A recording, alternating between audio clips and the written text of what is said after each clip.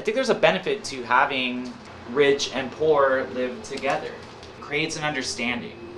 There are people in my building that, to me, they're uber rich, and then there are people that are super poor, but they're neighbors, and they have to learn how to deal with each other. And there is a humanity in it.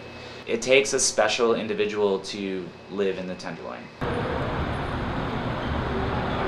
I think that people have to strive to not judge a book by the cover, take a chance to get to know the people and get to know the situations and the environment. I'd rather be here than any other neighborhood in the city, just because people are always enterprising and entrepreneurship is vivid, I think. I know some of the best restaurants and some of the best music venues have been accumulating over the last 5 years here.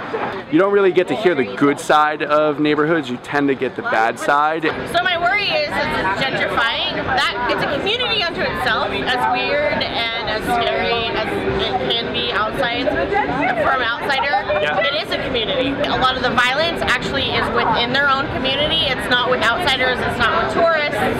It's all within themselves, right? So you start dispersing it.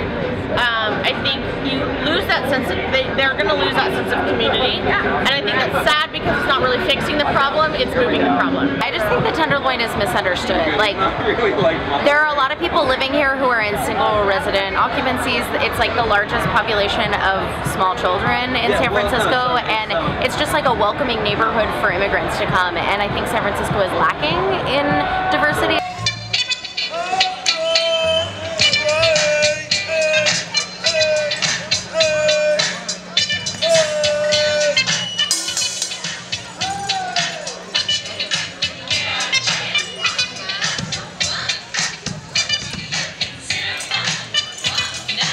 California homes, take that.